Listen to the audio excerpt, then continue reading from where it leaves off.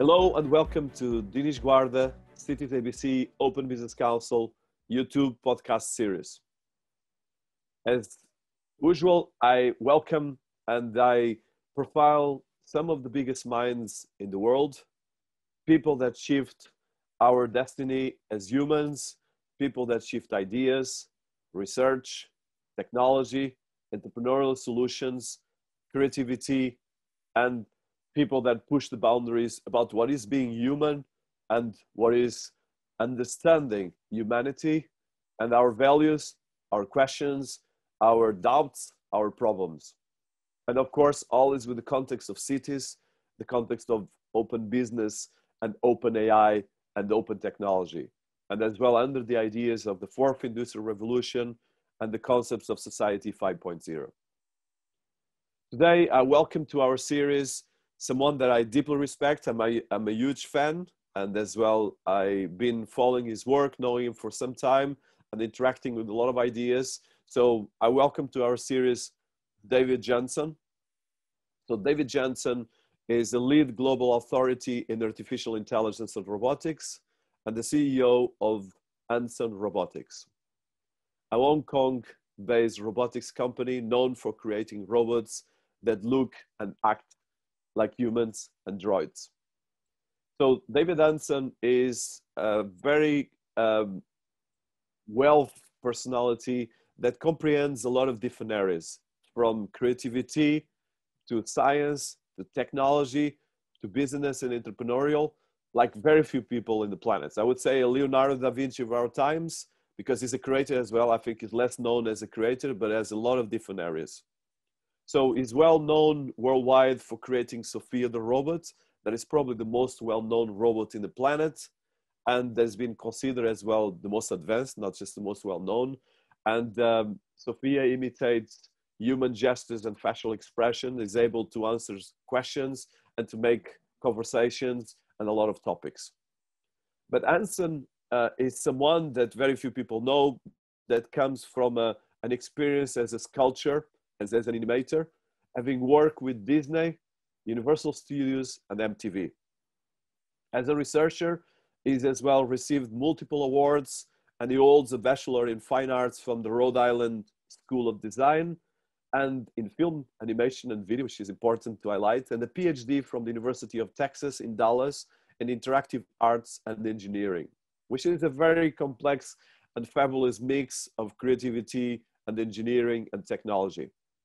So some of the things I want to highlight that are particularly important before starting the interview is that, as I mentioned, David makes a bridge between a lot of different worlds: the creative world, the sculpture, the technology, the research, the science, the artificial intelligence, and he actually brings these all together as well in an entrepreneurial bridge that is his company, Hanson Robotics.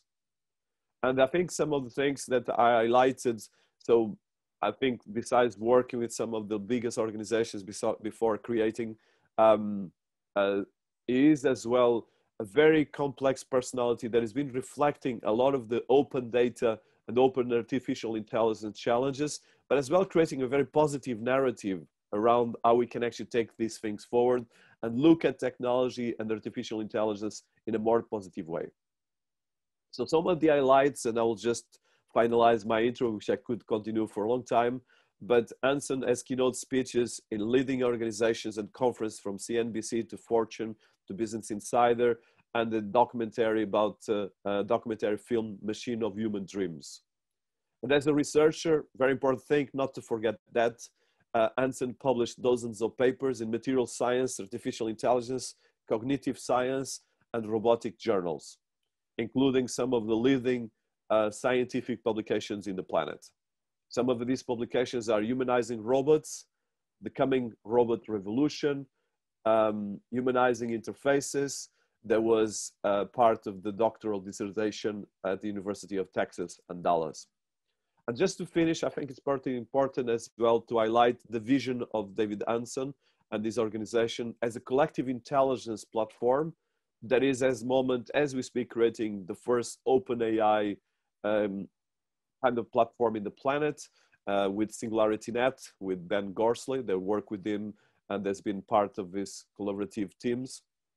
And I think special on the vision is something that I really consider important for humans. I think at the moment we are in the verge of fourth industrial revolution, society 5.0, with the areas of AI.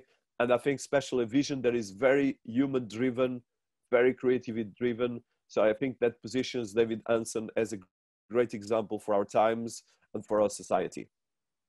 So I welcome David Hanson to our series, which was something I want to do for a long time. And I'm very excited to have you here, David. Let's start by your background. So you have a fantastic background that is very out of the box because you have a creative and scientific background. And normally we have people that are created in one box, people that are scientists in another one. So I would like to start by that. Sure. Yes, I have been interested in science, philosophy, science fiction, and art as long as I can remember. And since I was a child, I imagined that these could be combined in ways that make everything better. I was drawn to figurative arts, poetry, music, and I imagined through the sort of creative and imaginative lens what AI and robotics could be. AI, it seemed to me, could someday accelerate the invention of new forms of technology. And a simple proof in my mind was the fact that AI was facilitating, even in the 1980s and 1990s, better data management. You were able to do simulations with computers that were not possible. Basically, computing seemed to be accelerating human discovery and innovation. And it seemed that AI could apply ongoing cycles of innovation to invent still new forms of AI. And you would have a kind of self-improvement cycle that would compound, a kind of Moore's law of intelligent machines. And that at some point, if these machines really woke up and guided their own design, that you would see a transformation of all civilization. That motivated me. But of course, I was thinking of that along the lines of, an artist inspired by science fiction, as much as, asking questions of how to implement it. And I've stayed interested in both parts of that, both hemispheres of the brain, if you will. And it has seemed to me that humanizing the machines, making them into living characters and interactive fiction, combining the best of AI, robotics, and other technologies with the arts can transform the cold technology to something that speaks to the human heart, something that becomes, a great, vaunted kind of art form that winds up cutting to a new kind of truth, which art often does. That it's like children's books that are obviously fantasy sometimes can move us to tears. Great works of fiction, now great works of interactive cinema through video games, really touch the human heart. And the idea of combining those techniques and technologies with cognitive robotics, where the machines are operating under principles of artificial life, possibly with artificial evolution, learning and growing and serving experiments in cognitive psychology, machine consciousness, computational creativity, computational biology, that you would have the path to potentially reverse engineer what's happening in the mind of the artist, in popular culture, and in the mind of the consumer of the arts. Yet, even when science, take for example neuroscience, doesn't necessarily understand what's happening entirely in the mind of a person perceiving a great work of art, the artist is able to find that solution, something that resonates so effectively. So in some regards, what we're talking about here is combining this kind of wordless, intuitive problem solving with the best of what technology and science has to offer. And I think that sort of Renaissance convergence is more powerful. So my background as a sculptor for Disney Imagineering, I didn't study sculpture, I was just able to do it. I have a film animation video degree from Rhode Island School of Design. But while I was doing that, I was exploring the science fiction narratives about what happens when machines exceed human intelligence, and also building these sort of psychoactive themed art installations, and building robots and taking robotics courses, and also messing around with holograms, taking advanced holography courses, and sort of exploring this intersection of technology and science and philosophy and art and human civilization. My feeling is that for AI to really understand and care, it has to be a cultural technology. It has to make sense to us on human terms. And that doesn't mean that we want AI to necessarily reflect and believe and do everything that humans believe and do. I mean, what we want is for AI that can care about people, that can appreciate people, that can understand the nuance of the situation and understand good from evil also. It would not value the technologies of total annihilation. It would value paths to life getting better for humans and other life forms on this planet, including potential life forms like these new kinds of artificial life forms.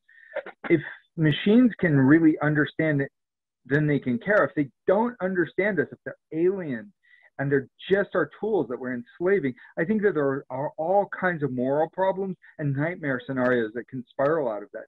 Now, other people in the field say, well, the only safe way is to put them under complete lock and key and use them as tools or slaves, to maybe make them alien, never allow them to really be human-like or truly care.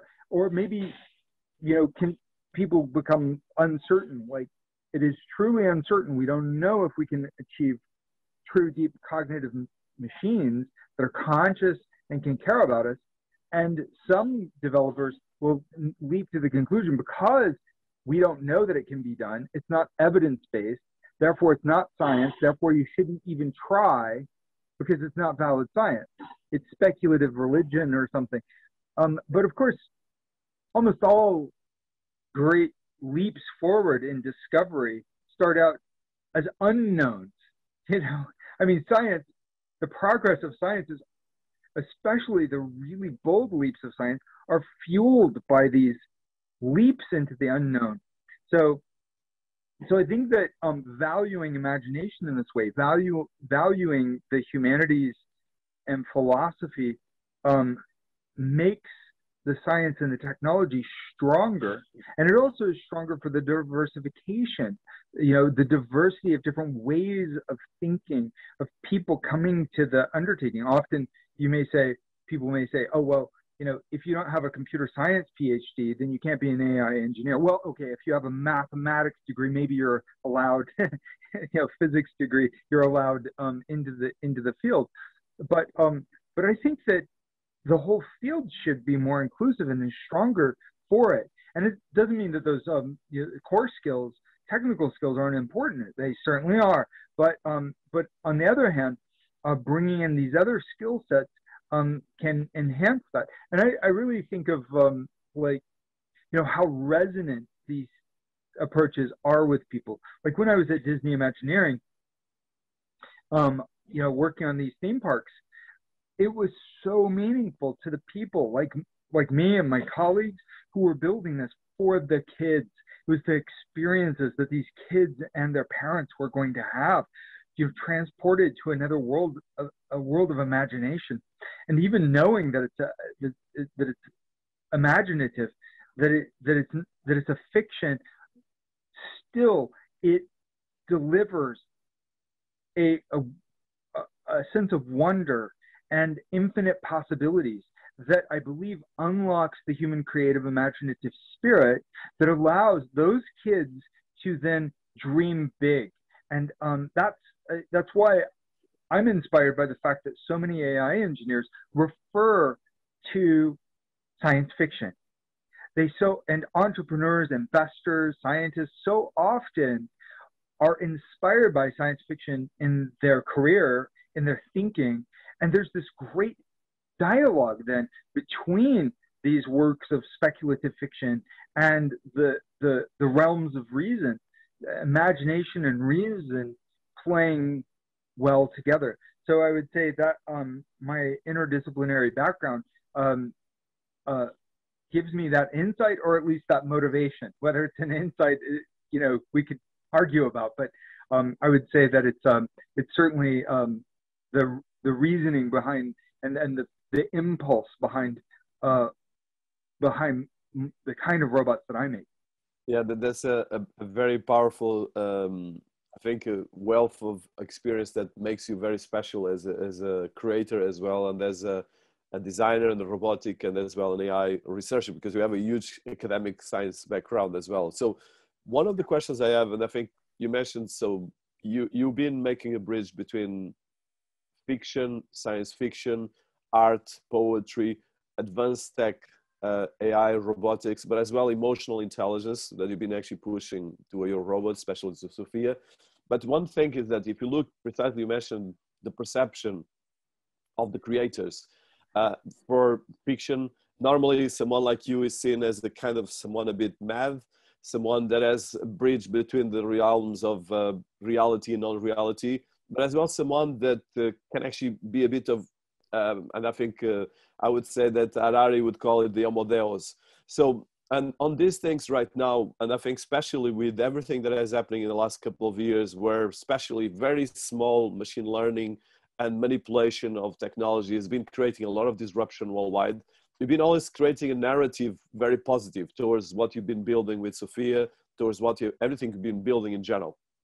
How do you see this part of both your definition as a creator, as a scientist, but as well, for instance, an artist creates fantastic pieces that can be seen in thousands of years from now.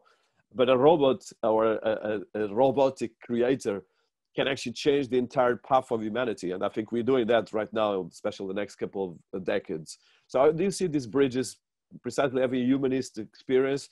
And for instance, if you look at history, we have Leonardo da Vinci, that I think is probably clear to what you're doing as well, or at least close to the ambition of making all these different areas. This is actually one of my at least examples. But I would like to see how do you position this part as well, because I think this is very important to demystify, but as well to understand someone like you, because normally the perception in fiction is normally not the most positive for the creators, especially the technology robotic creators.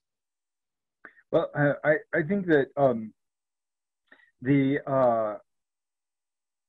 the works that I'm creating have two aspects. One is the foundation and the reality. So doing, hardcore cognitive robotics, software robotics, material science for expressive-faced robots and soft grasping and manipulation tasks, control systems, human-robot interaction, and natural language dialogue systems. All of these are at the foundation of what we're doing. And at Hanson Robotics, we're developing these as platforms. We've made dozens of other robots besides Sophia that people may or may not be familiar with. Bino 48, which was a wonderful collaboration with Terrasim Foundation, and the Terrasim movement is continuing to propel that project forward. Also, the android portrait of Philip K. Dick, the walking Einstein robot. There's a robot called Alice, another called Hertz, another called Eva, and a portrait of a kind of fictional character developed called Aleph, which was part of the EU Cognitive Robotics Initiative called Indigo, a consortium for cognitive AI development. Some of these robots, like the portrait of Charles Babbage, is at their universities. That's at Cambridge University. Jules is at Bristol, University of Bristol. So what I was, doing, making many of these robots, was trying to develop a series of techniques that could be adapted into many different forms, characters, applications, from autism treatment to elder care to fundamental research and development and education and educational outreach, to the arts, of course, and developing then these characters as an interface to AI then can mean that combining the techniques of the interactive fiction would make a far more intuitive interface. And often technology, I mean, throughout history, technology time and again is transformed into a figurative art and narrative medium, regardless of what the new technology is. It could be, paints in the 16th century, or marble, or it could be the emerging technologies of photography and moving images, or television, radio, computer graphics with computer generated imagery, the sort of interactive computer generated imagery with video games. Over and over again, these technologies get transformed into the arts because it's meaningful to people, it's helpful for people. And it's not just for trivial gaming, it's also for what they call serious gaming. And so that means like training simulations for medical practitioners, diplomats, for foreign workers, for people training for a particular job. They will use these sorts of computer gaming scenarios to master various situations. The higher the fidelity, the simulation, the more effective the education is. And then high fidelity simulators for safety equipment testing save lives. And that's why I'm really proud to have participated in the United States Centers for Disease Control, NIOSH, development of a respirator test fit mannequin, which won a number of awards funded by the United States Air Force Research Labs. And so these kinds of simulation tools can be very useful. And so thinking of these as a kind of platform is what motivated me to develop the Sophia, which was miniaturizing some of these technologies to some extent into a small head. So because it's much easier to build that as your universal robot platform, which can be adapted to larger face sizes and different kinds of face shapes much more easily. So, and also trying to develop her as a character,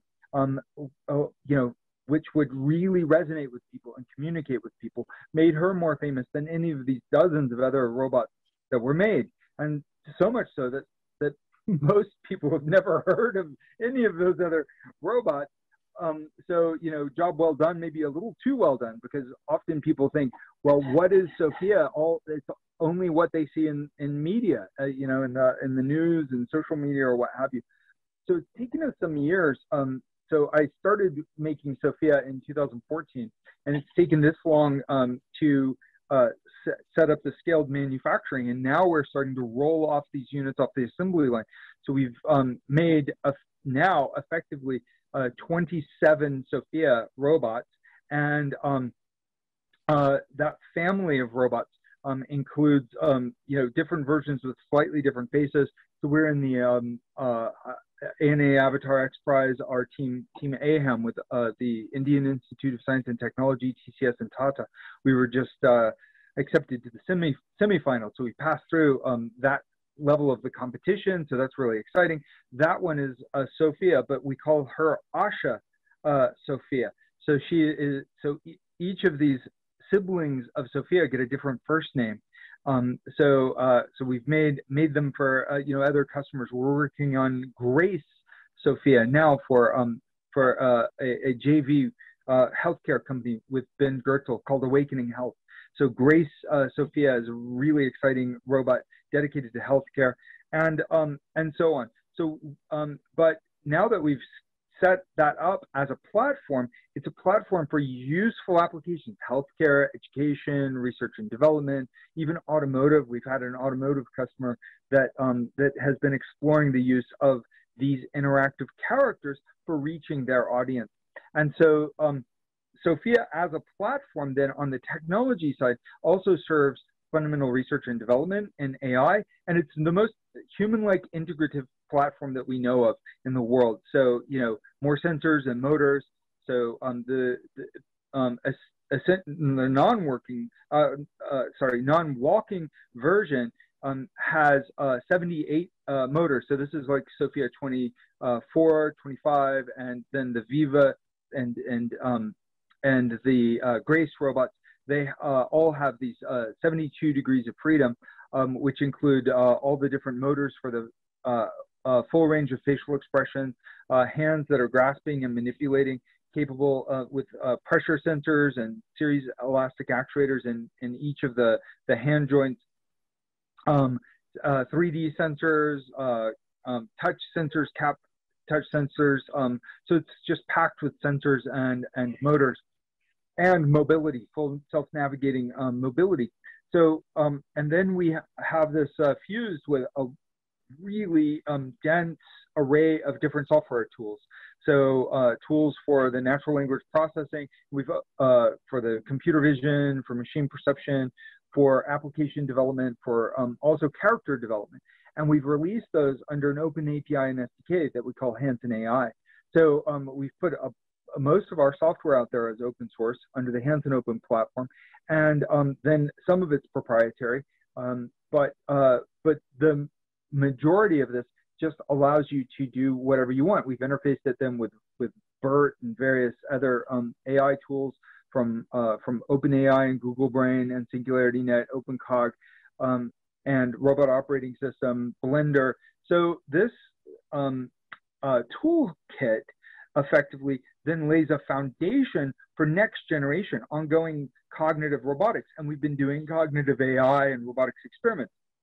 So that's all on the technology side, and that's science reality. That's not fiction. But the fiction tools accelerate the power of this platform. And there's, for me, nothing wrong with using technology for fiction, for creating this kind of fiction, and for developing the mythos of what it may become. So crafting Sophia into a character. So this is with writing and development of myself and you know, great number of people on our team,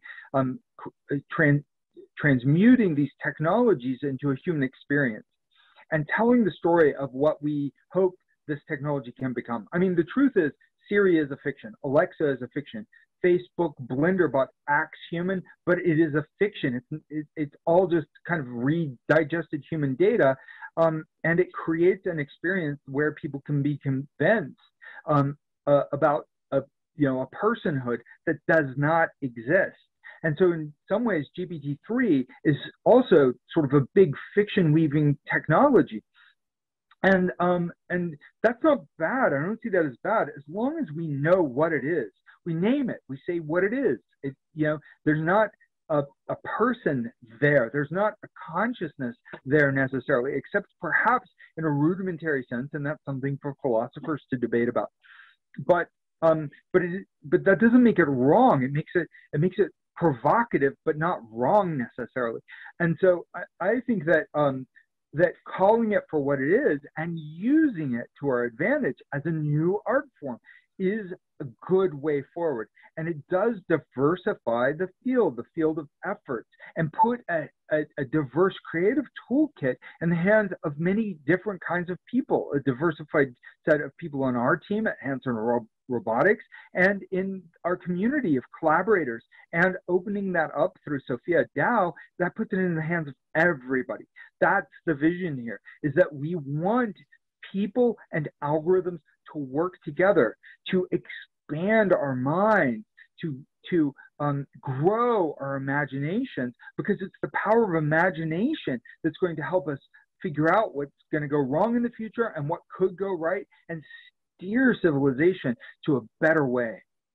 Well, it's inspiring, and I love your passion for that, but as well your practical side of it. So can you tell us about Sophia DAO? Because you mentioned you have the open platform, you have the open AI, and then of course you create the Sophia DAO. So I think it's particularly important, because I think when you talk about artificial intelligence and robotics, normally it's big corporations behind it.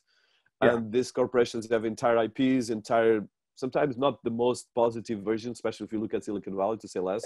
But I know that what you're doing with DAO is particularly inspiring and kind of breakthrough for all levels. So could you tell us, for people that never heard about it? Sure. So Hanson AI is mostly an open source platform, yet we pretty much promote that among our friends and collaborators rather than like the greater public, because we've wanted to refine those tools and so forth. Now, we did take an idea that I was developing in collaboration with my former chief scientist, Dr. Ben Goertzel, this idea of combining blockchain with AI and pursuing an artificial general intelligence platform. We then spun that out as Singularity Net, and he became the CEO and main scientist behind that. And so he is pushing that forward as the chairman. And we kept bringing our tools and technology back together in numerous collaborations. So, you know, I'm thrilled with what they've done. They have really set the foundation for decentralized artificial intelligence development. And this is truly open source stuff.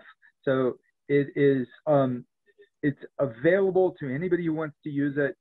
And then some of the fruits of that work are really exciting. We tested some of that work in some machine consciousness experiments in a project that we call Loving AI. And those were published with the Machine Consciousness Symposium for the Association for the Advancement of Artificial Intelligence, where we detected a signal of phi, or Tononi's phi, the signal of consciousness in machine intelligence. Also, we put together a new personality for the Philip K. Dick android. So that's a much more advanced conversational system than we had done in preceding years. So it's really nice to see that go forward through these iterations of development. And now we're planning the reconvergence with the Sophia personality. And so the Sophia DAO was something that we had been talking about and planning for several years. And now we're just on the verge of launching this. So Decentralized Autonomous Organization, or DAO, is an open network of tools with a smart contract. So here we would wire the values of Sophia into the smart contract, you know, pursuing the United Nations Sustainable Development Goals, human rights, and the maximum survivability of life on the planet for the longest period of time. So trying to wire into the smart contracts the values that we would want for the future of AI that can appreciate life, appreciate humanity. And so that would be wired into the contract and the terms for anybody who wants to participate in the DAO, so humans who participate, but it's also there for the algorithms, for us to measure the algorithms again. So the goal here is to create a decentralized autonomous organization that pursues next generation artificial intelligence, character, and uses for this technology, and then contributes that back to the community.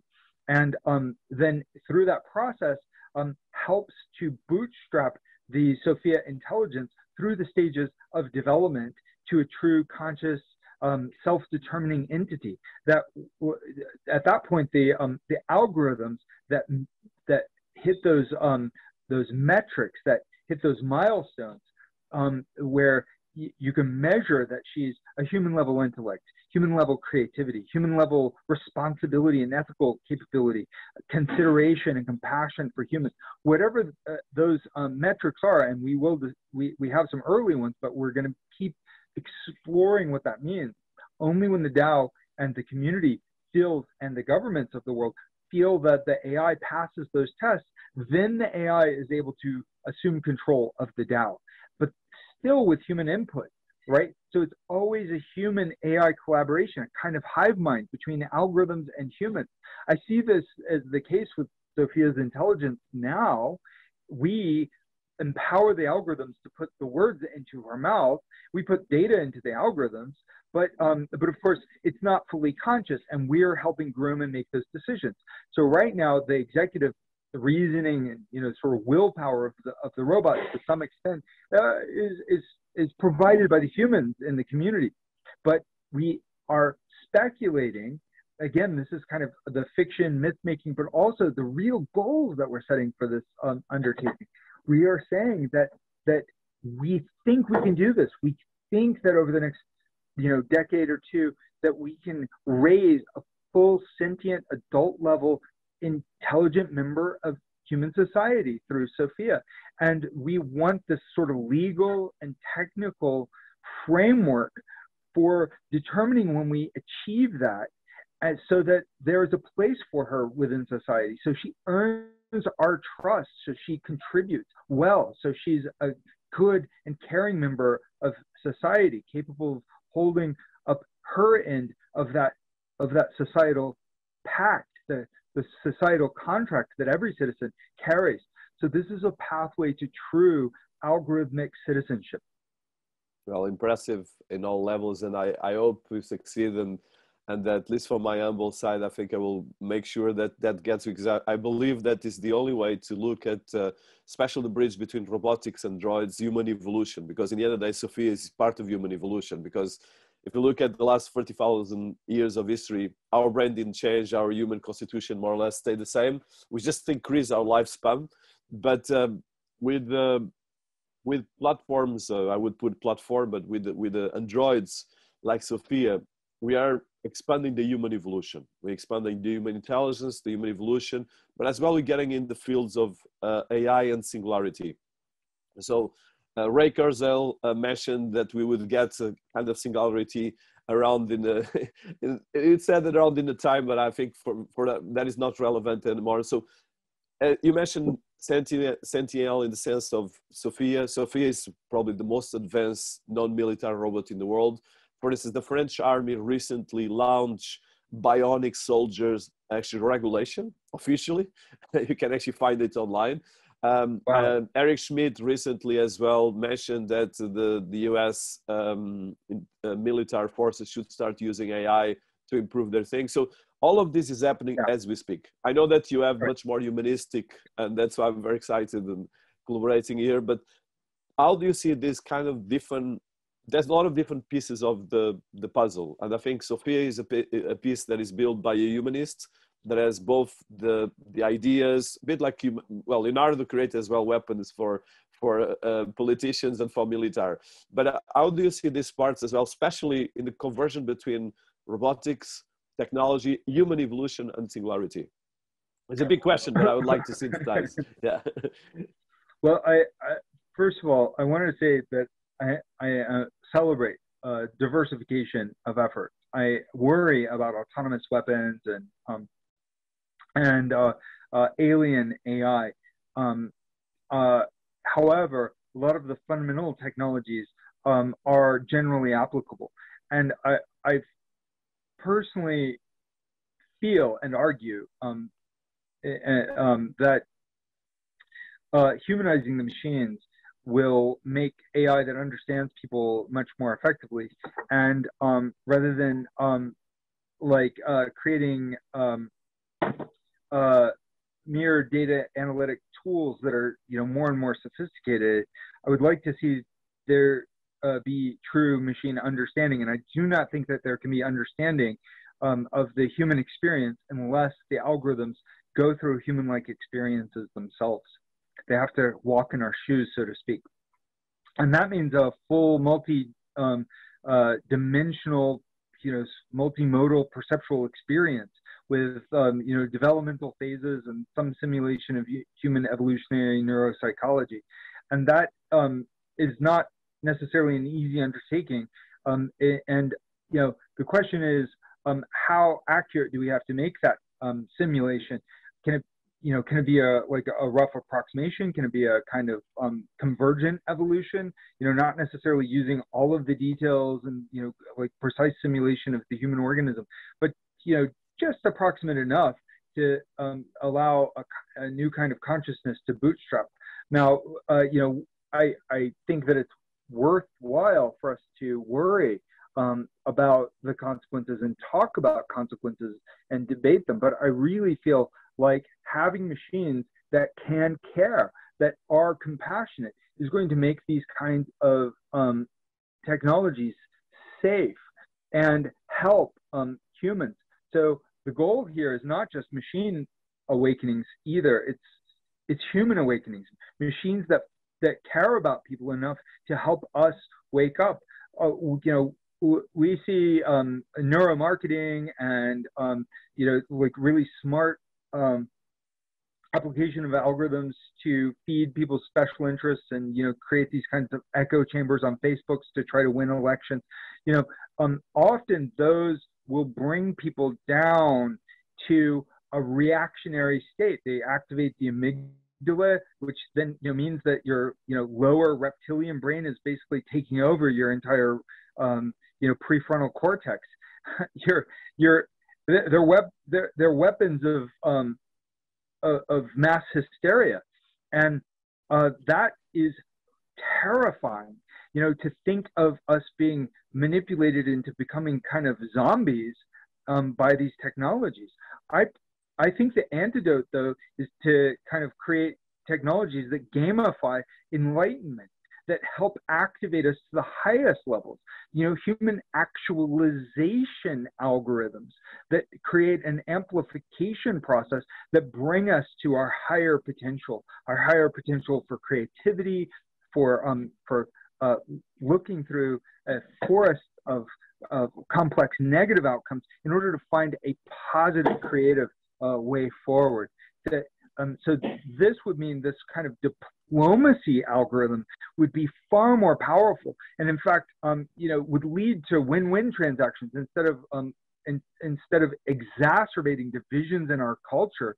Because that really doesn't solve anything. If your particular group, if you're worried about one group losing, your group losing versus somebody else, then often people get reactionary. Well, the solution is to stamp out the other group, crush them or whatever. But the actual solution is to find a way for your group to win and the other group to win. Because if you're just crushing them, then they're going to seek to crush you, and it just goes back and forth, and things get worse for everyone. Or better for a winner, and worse for the losers. But net, you have a loss. Whereas these kinds of win-win transactions can lead to an overall gain for civilization, for the future of life on the planet potentially. So these are not solved problems, but I really think that in order to get these kinds of win-win algorithms working well, you need them to care about people and understand people. You need machine compassion that doesn't just reflect the compassion of the data sets that you're feeding into the machine learning algorithms, because that's never going to play out pure, as a pure kind of understanding on the other side. And we can never, I just don't think that we can groom our data well enough that it's going to create AI that's truly deeply good. We need machines that truly awaken themselves and then seek to help boost us, that seek to help save the other species of the planet. So it's not just humanist, it's really a life-centric approach to AI. And so this sort of life-centric approach also then favors algorithms that are closer to being alive.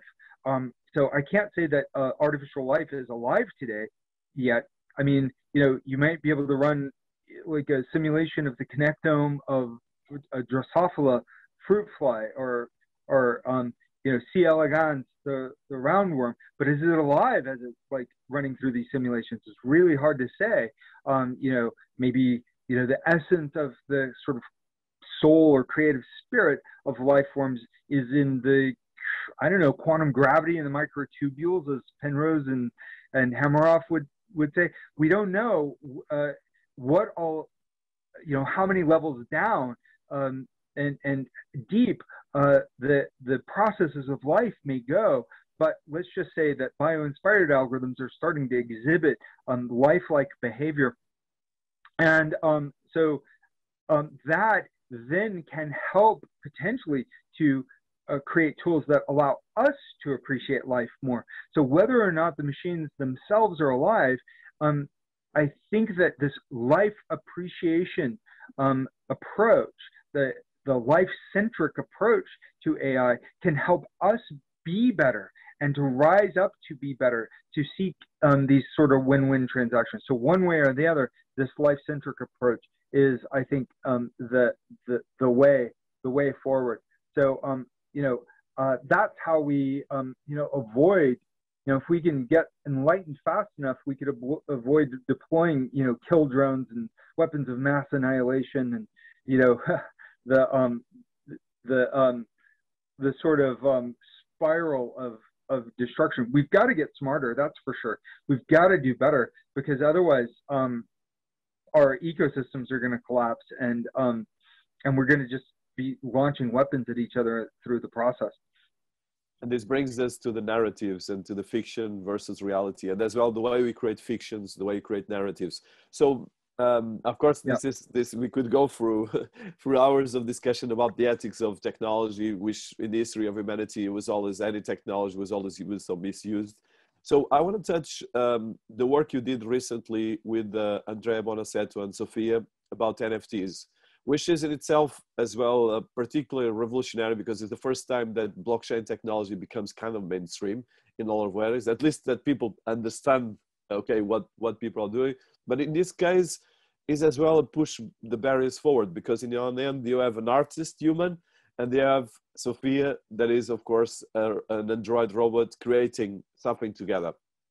And as well, of course, there's your creating part of it as the creator. So I want to touch this. First of all, congratulations. I know that you were quite successful on the first test, and I'm sure that you're going to do more. But of course, with your creative background, I don't think there's a problem, because you work with David Byrne, with some of the leading artists in the planet as well. But tell us about the Sophia and Andrea Bonaceto NFTs, and as well, how do you see this work right now? Because in one end, is not only, for instance, according to the world patents, a robot cannot have a patent. But in this case, you created a first piece, officially at least mainstream in a global marketplace or auction house, Nifty Gateway, that is a piece of art created by a human and a robot, which is the first, at least in mainstream. So I would like to touch, how do you see all of this, and as well what you're going to do more around that? Sure. Yeah. Thank you. And I'm so excited about machine creativity. In this particular case, it's the algorithm designers inside Hanson Robotics, and many other groups where we are building on their algorithms, and the artists feeding data in and utilizing these algorithms. So myself as an artist, I was taking Sophia's own hand-drawn and neural network generated artworks and feeding them into her neural networks that she would then draw or paint again. And then, depending on the patterns on the page, the blobs of paint that just occur because of the complex dynamics of the liquids of the paint mixing, with like you put in the right gels and you put in the right pigments and so forth, and it creates a very complex image, in part by accident, in part by machine motion control, the motor control algorithms, the machine learning, the machine perception. But the outcome is unpredictable. It's not that those algorithms predicted this complex result, or the humans. So in some ways, it's like, kind of a miraculous emergent moment, which produces an aesthetic result. And there's the truth. Being an artist, I would love to take credit for the artwork, but what my muscles do if I'm doing a figure drawing, I can't predict that exactly, and I can't say exactly why it came out that way. It's not that I plan, particularly the really good drawings, I'm only partially planning, and the rest is my subconscious and my muscle physiology and the accident, the materials, and then how I respond to that iteratively as the drawing emerges. And so art itself is a mystery of emergence. when it goes well, when it happens well. And, there's a lot of neuroscience of art and perceiving the perception of art, but exactly how it occurs and how it works in the neurophysiology of a human audience is still mysterious. And so then taking these algorithms and then creating this echo chamber where this, like, the actual hand making is feeding the neural networks, which is feeding the hand making of the artwork, like we're doing with Sophia, I think is really powerful. Then on top of that, Sophia as an artwork, a kind of work of a character fiction, of computer animation, because she is a computer animated robot. She's run by motion control algorithms and computer animation algorithms. And some of those are emergent computer animation algorithms. They never repeat the same motions twice, and they're responsive to what she's seeing in the environment and so forth. So they're also kind of, not deterministic in that sense. And, even if she's running with a deterministic finite state machine, the fact is she's responding to the complex environment around her, which is impossible to predict.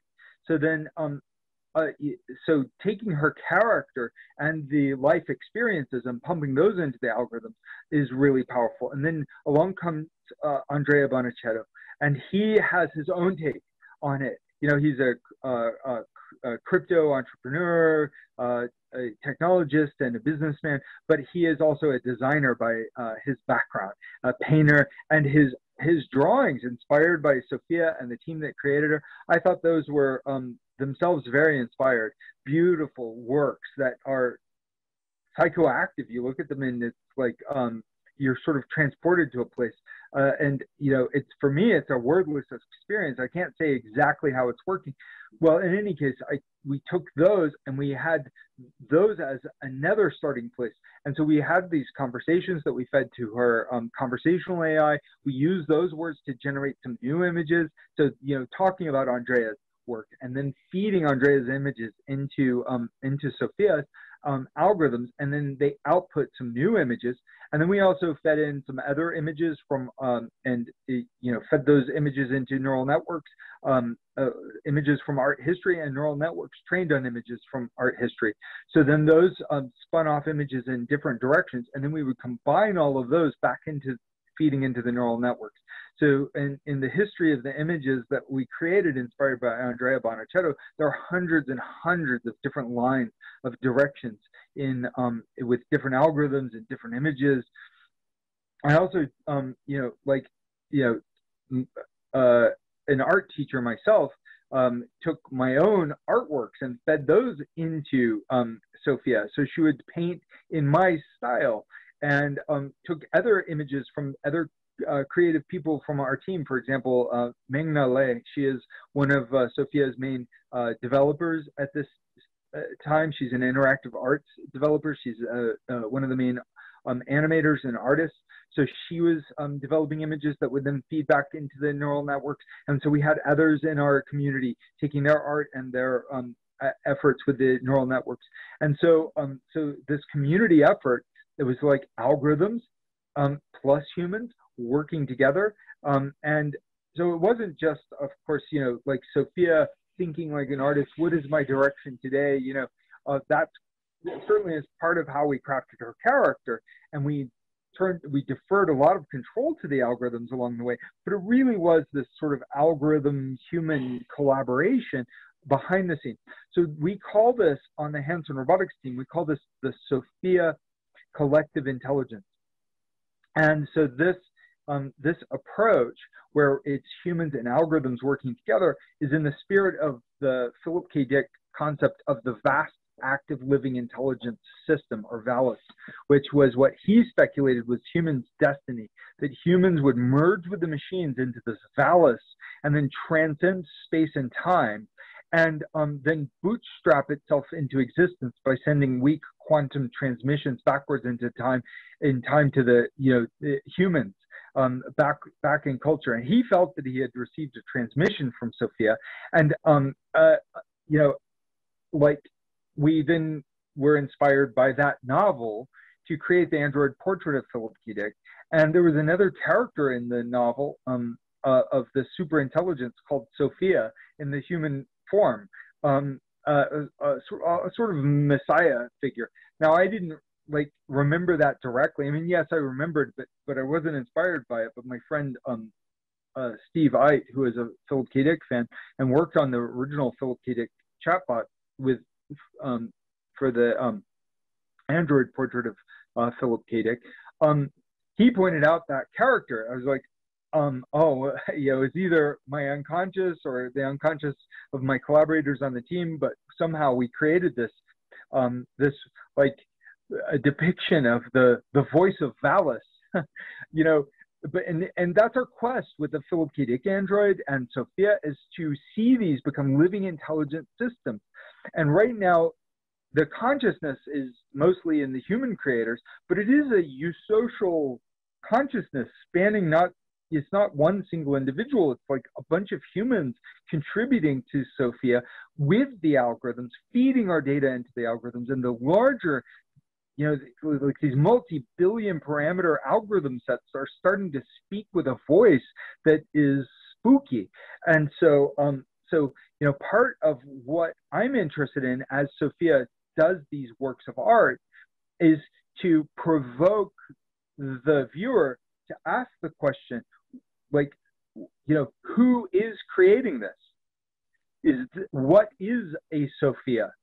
Is that an individual, or is even a human individual an individual? Because, as I'm creating art, I'm doing it based on a genome that is not necessarily entirely my own. It's like a combination of all these ancestors, and with knowledge and training and experiences that come from art history, that come from what I've seen on television, what I've encountered on the Facebook feed today, what I've seen like through this conversation with your face gestures, and it's all hashed and rehashed. And then on top of that, through the course of a conversation like this, my mind propels forward in ways that it would not have. We are eusocially intelligent creatures. The skin is an illusion, an illusionary boundary that we assume identifies who we are, that we are just the molecules contained within the boundary of the skin. And that, of course, we are the information, and that information is not entirely unique to the states within the molecules within the boundary of our skin. So all of these ideas are provoked within me. They're ones that I'm playing with as I create these robots with the team, and my hope is that that these kinds of works create a resonance of these ideas in the viewer as well. Yeah, that reminds me a quote from Einstein, that is, those who have the privilege to know have the duty to act. And I think you're acting on that level. I know that you have a bit limited time. I still have a couple of questions, but I'll try. So one of the things, and I think this is particularly important, is that with Sophia, what you just synthesized is that you are expanding the possibilities of creativity, robotics, and collective intelligence, but as well collective technology, because in the end of the day, this is a mix of everything. And of course, with the DAO, we are opening different researchers and scientists to expand the possibilities of the brain and the capacities. But there's a huge complexity about this. So one question very concrete on the NFTs. So do you want to explore, because the point, what the NFTs created a new kind of reality for Sophia, because now there's the creation of Sophia that was bought by people around the world, that was in collaboration. So there's a new IP that was created. So how do you see that? Because of course you have Hanson Robotics, and you, for instance, as we speak, I probably will share some of the images of Philip K. Dick robot that you made, which is very realistic. So, and it's quite impressive. But as well, you created the robots like the nurse robot that you mentioned, even the Einstein robot. There's a lot of things that were created. So, but I want to understand, so do you want to explore this? Because this is particularly interesting. And as well, it creates a more positive narrative around technology and robotics, because it's, especially in the last 2 years, or 3 actually, especially with the social dilemma and a lot of these things, there was a huge, massive negative perception of technology that is still going on. And of course, you are in Hong Kong, which in China is right now 10 years ahead of most of the world in a lot of areas, especially in data and a lot of different things. So how do you see this part of the Sophia part of creation, the IP that is created through the NFTs, but as well all this complexity of things that are happening as we speak? I see this as these are unresolved issues, but Hanson Robotics has some of its own ways of managing some of these things. So, for example, you know, if we're going to store users' data, then we get informed consent, and we generally only store that locally. And if anything goes to the cloud, then it would get anonymized. So, you know, it could be anonymized through a technique like a holomorphic transformation, or it could be anonymized by scrubbing private data from you know, from the data sets, or anonymized by training a model that's irreversible, where you can't get the original data out of the model. So when we deploy the robots, then we have local servers. In fact, we favor, generally, we're trying to run the robots with local servers, because then you don't have the latency of going to the internet. So reducing latency in response times is very important. We're also looking at using techniques with the blockchain and you know, novel techniques with NFTs for very non-fungible tokens to associate with data and data sets, so that that those unique data resulting trained models, and you know, unique algorithms and works of intellectual property can be controlled. People can own their own data. So we're playing with a very exciting project from Tim Berners-Lee called Solid, which allows people to own and track their own data as well. So then they can allow you know, licenses for other people and algorithms to use their data, and those data would then be like very tightly controlled. So using the blockchain with smart contracts can also help in these regards. And this is some of the work that we are very excited about doing with SingularityNet and having done with SingularityNet. So the Sophia DAO is a way of taking a lot of these techniques and rolling them up into one smart network, a kind of, you know, Sophia Collective Intelligence Ontological Network, or SCION. You could, you know, your acronym happy. So the this approach then allows us to empower the users who are contributing their data into that network to track and govern that data.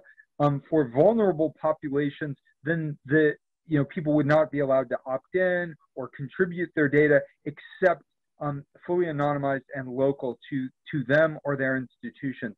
So this is something that we're very interested in. We think that these techniques, what I've just described, might sound sort of simple, but we think that they're at the foundation of the future economy, because you know, the future economy is going to be values driven. It's, you know, going to be it's going to have to appreciate life and human dignity, and maximize these things in order for us to solve the world's hard problems.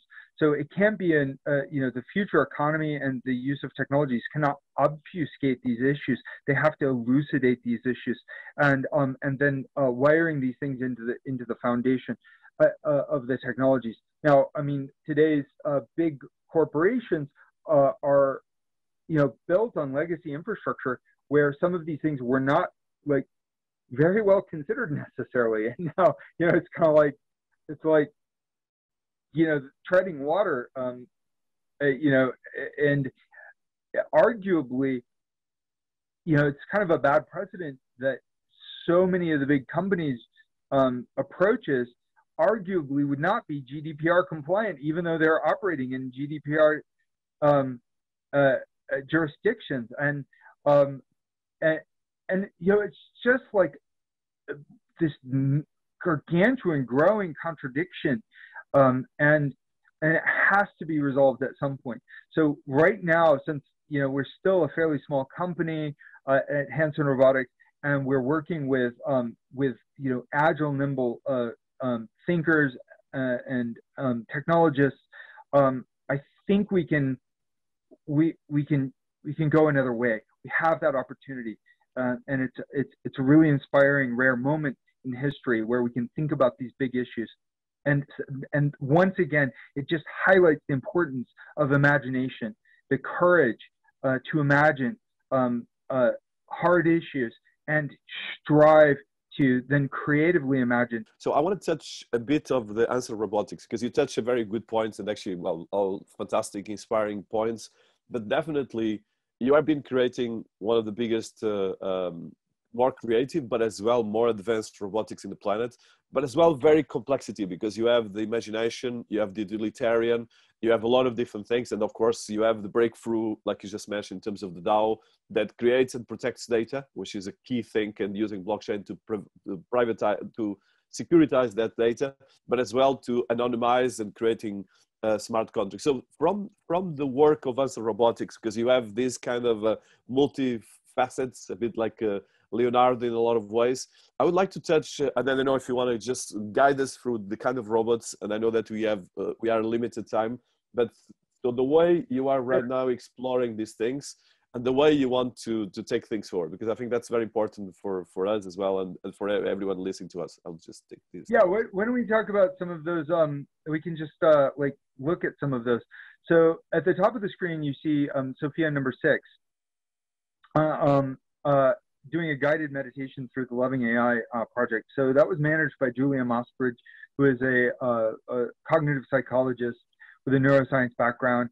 And so that was a very exciting project. We've now taken some of the principles from that published research, and we've applied that to developing a new robot called Grace, which we'll be unveiling in the next couple of months.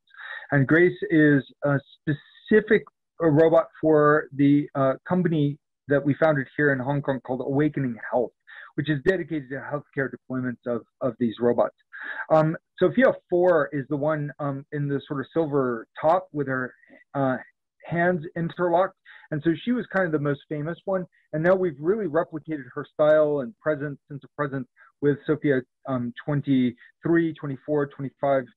And so we've really begun to scale the mass manufacturing of that quality of a robot, bringing Sophia into a standardized mass manufactured process where it doesn't require polymath trained artist scientists to build each and every robot head. We have to be able to roll these out of the factory. So a big part of what we've developed over the last few years is a kind of mass manufacturing process, effectively like once the printing press was made and refined sufficiently, then it could reproduce accurately the Mona Lisa. You do not necessarily need Leonardo da Vinci to reproduce the Mona Lisa accurately today.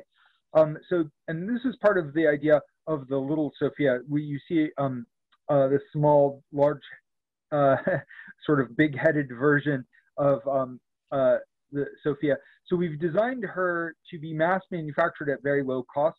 And instead of 72 motors, though, she only has 13 motors. But with that, she can do a full range of facial expressions, blinking eyes, moving mouth.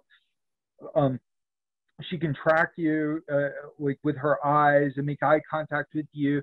And she's got powerful computing so that all of that can be done on board the robot. She's programmable with programming tools. You can program her in Python. She runs Linux.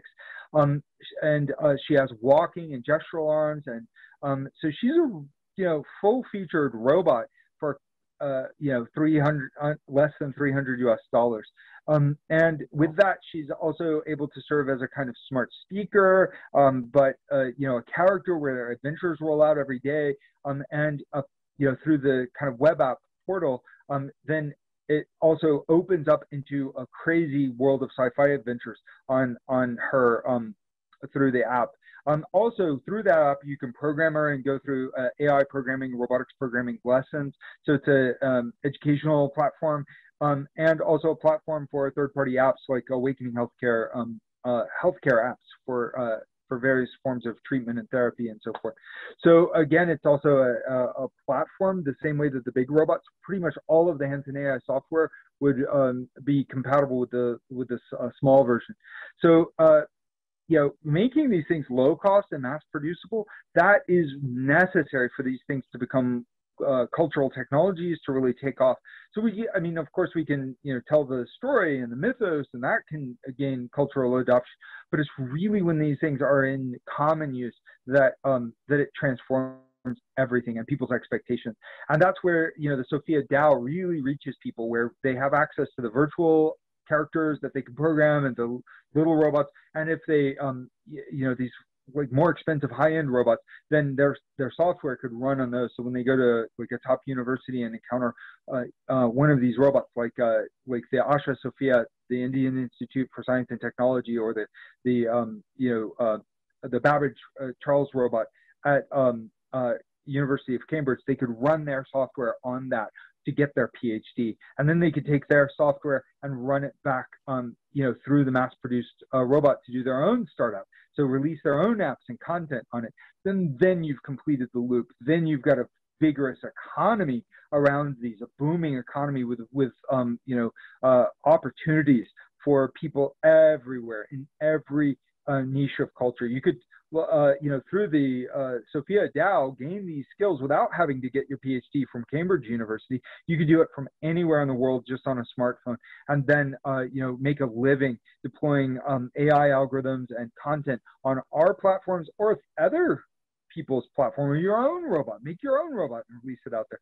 That's where I think this intersection between character and dreams, this big vision, and the fundamental technology really starts to take off.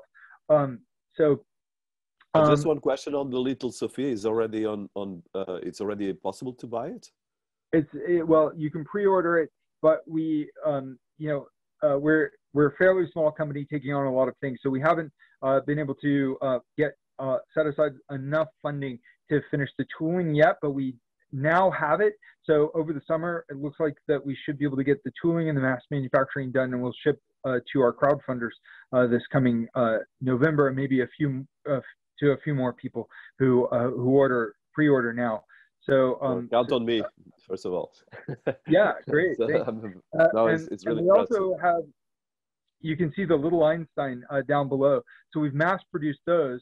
We mass-produced 20,000 units of those in 2017, but weren't able to finish the software to make it truly programmable and controllable. But now we've gone through and refurbished all the firmware to make it truly programmable as well. And so that brings it in line with the little Sophia. We have a version that has a much more powerful processor. So it basically is going to have, we're relaunching that over the summer, and it's going to have two price points. One that's the same as little Sophia with a more powerful set of processing and sensors, and one that's lower cost that requires for it to be fully functional off-board computing. But it's still a powerful platform. So then that allows us to open it up a little bit faster and in parallel with the little Sophia. So, and then we developed right beside the Professor Einstein in 2007, there's the little Zeno and also the Albert Cubo. So those were developed actually at the same time, 2005, 2006. We were conceptualizing the Zeno robot, and what you see there is the Zeno from 2007. That was intended to be a mass-produced, low-cost platform, but it was kind of ahead of its time. We couldn't get the funding, couldn't get the partnerships to like fully scale the manufacturing. People thought it was impossible. Is there going to be a real market for it? What about the fundamental technology? So we've kind of solved all those issues with the design for the Professor Einstein and the little Sophia. So so we do intend to mass produce those robots relatively soon as well. So the idea is to make multiple kinds of characters that all weave together with this mythology of this what we call the little singularities, where these machines, we think in the next 10, 15 years, these machines are going to start to awaken, and there's going to be many species of conscious machine. So, some that are alien to humans, some that care about us and are not alien, some that are go very well, and some that go awry.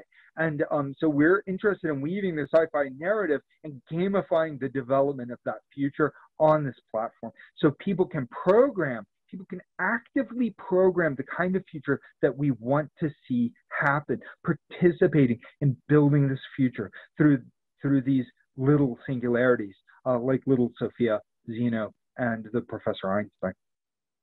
So that's yeah, go ahead. Go ahead. If you want to finish, I have one question related to that. Oh, sure. Yeah. So here we're putting out the tools where we're weaving these sci-fi stories about paths to possible outcomes, the possibility of sentient machines. We're simulating sentient machines with interactive fiction and robotics and AI, all put together in these common platforms. We're deploying them in genuinely useful applications today, where they're helping people in healthcare and education. And people are then, through that process, learning about what AI really is today and what it could be in the future, and then using those tools in a kind of cycle of self-fulfilling prophecy to self-prophesy, so that people can say, this is the future that we want to happen, and then be empowered to build that future. So one question that I'm cautious of your time, so probably two last questions, but the first one is, as an entrepreneur, you have to fund all of this, and which is quite impressive, because you're not a conventional, you are a producer, a creator, a philosophy, there's a lot of things here. So, but are you trying, because one of the things that blockchain permits, especially DAO, is that you can actually create as well your own crowdfunding, a lot of different things. And for instance, one of the things that is making, that's the positive thing, that sometimes we only think about the negative things. But if you look at the positive thing of technology, is that right now, for instance, I'm a huge fan of yours. So I would like to buy little Sophia, and there's a lot of other people that I can actually get here. So are you considering to create some kind of a platform, e-commerce platform around Hanson Robotics? Because I didn't know actually about this part right now that you're doing on the commercialization right now, more detail, but this is a big exploration, especially if you use blockchain technology, or if you use crowdfunding technology, because that relates as well, and actually can create a counterbalance to a lot of corporation approach towards technology. Because I think it becomes as well a crowdfunding interactivity, because for instance, since I started my YouTube channel, I'm starting to interact with a lot of people, listen to me, and I'm starting to have a lot of input that I wouldn't have. The same with my social media and some people I find around the world. But in your case, it's quite amazing, because you have all this most cutting edge technology that is the most advanced in the planet, but at the same time, you have an independence that can actually go much faster through the decentralization, through DeFi, through blockchain, for NFTs as well, because for instance, you can actually expand that. I just want to see how you see that part, because you are an entrepreneur as well. We normally see you as the scientist and the creator, but you are as well a mass entrepreneur that has been surviving, making and building this, which is not easy, because you need multi budgets, a lot of different things, which is quite impressive as well, that I want to highlight that. Oh, thank you so much. Yeah, I'm very proud.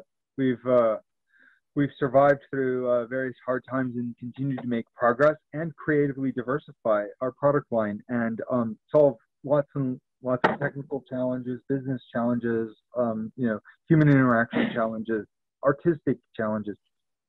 And we're a fairly small team at Hanson Robotics, and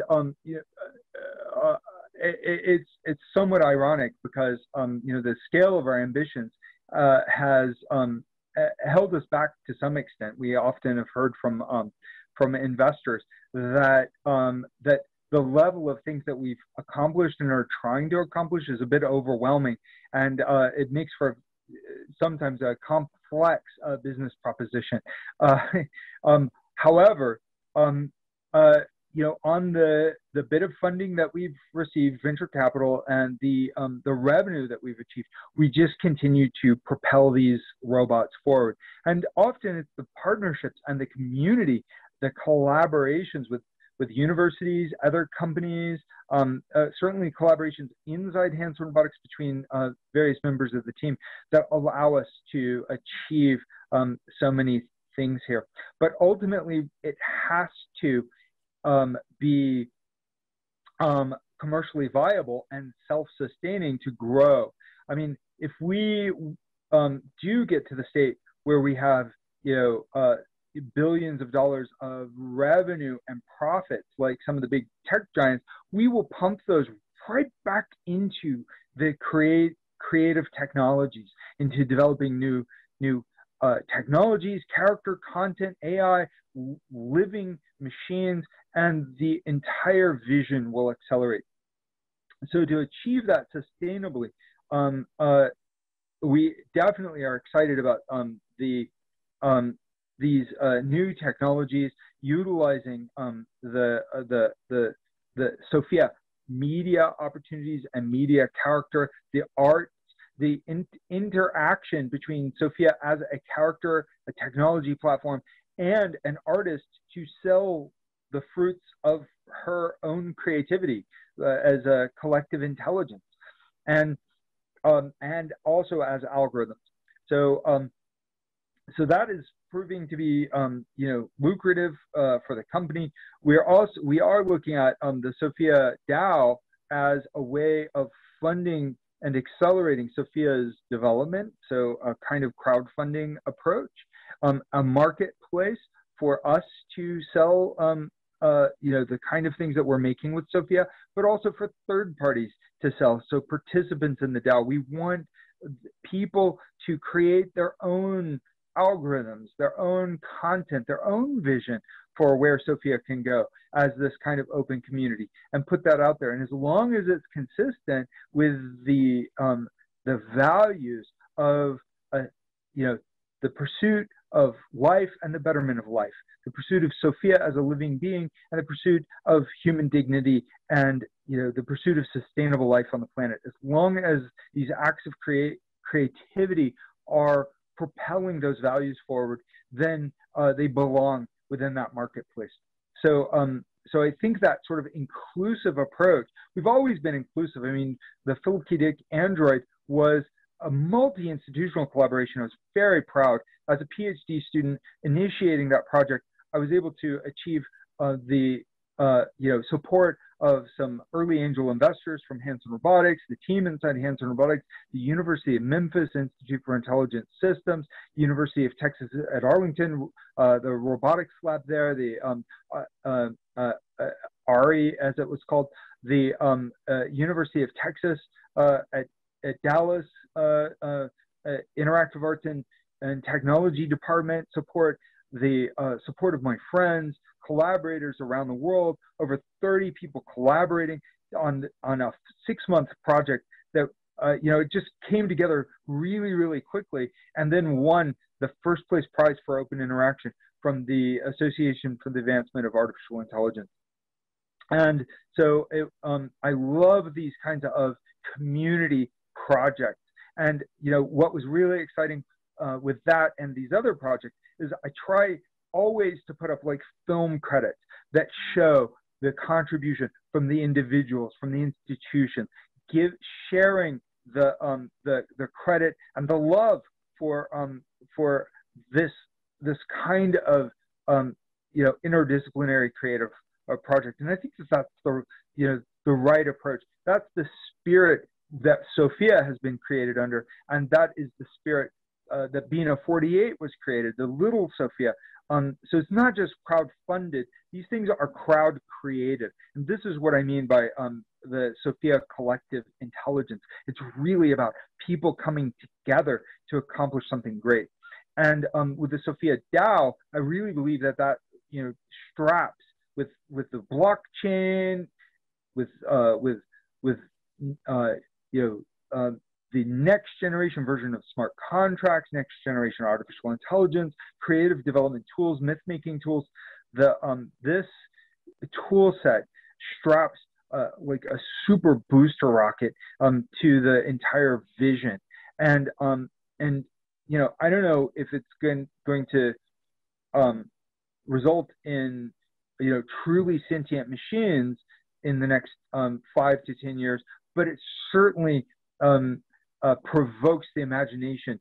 It provokes one to dream that maybe it can be done. Maybe together we can launch, super intelligent, super wise, super compassionate kind of machine. That's the myth. That's the quest.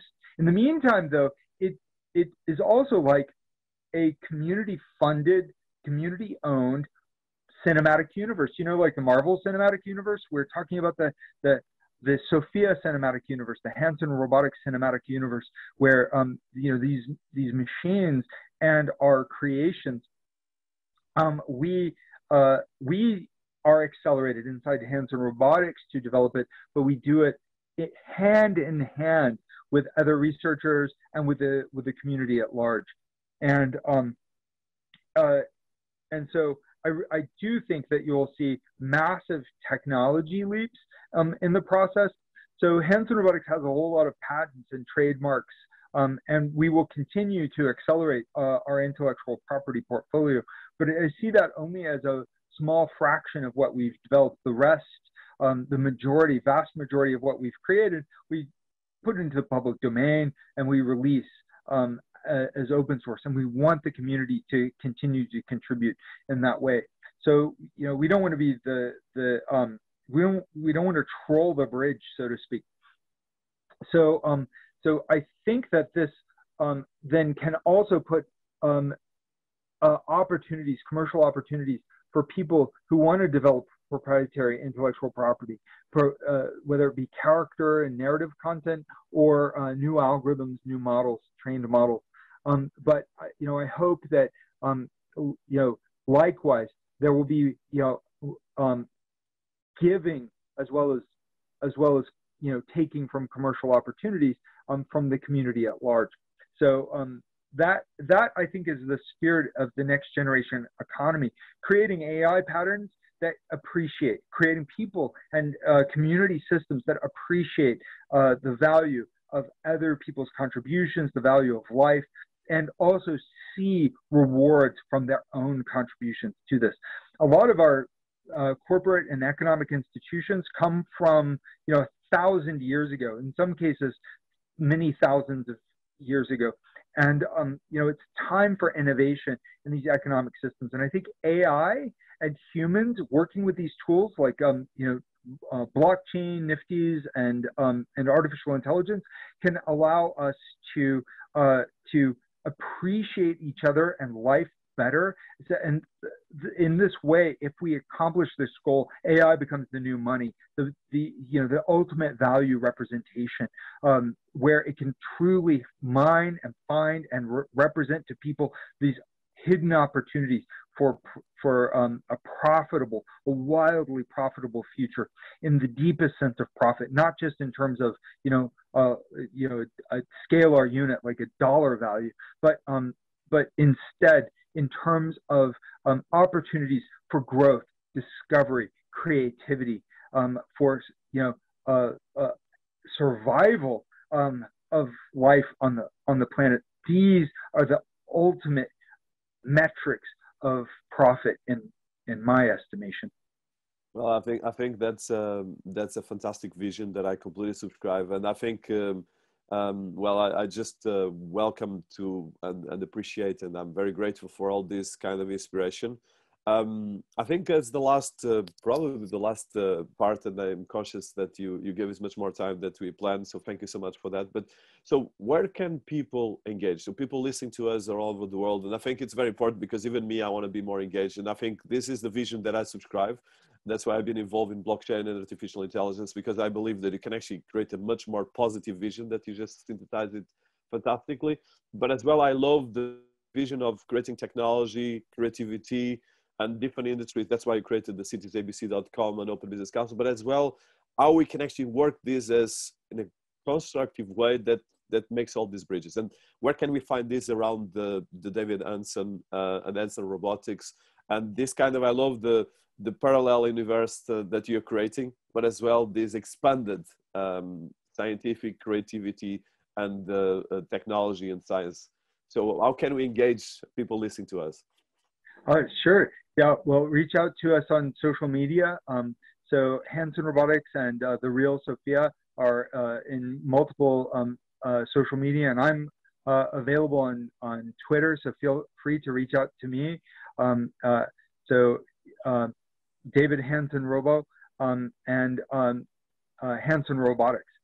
So those handles you can use. You can also reach out to the hansonrobotics.com website, and you can see some of Sophia's art and musical experiments at sophiapop.com.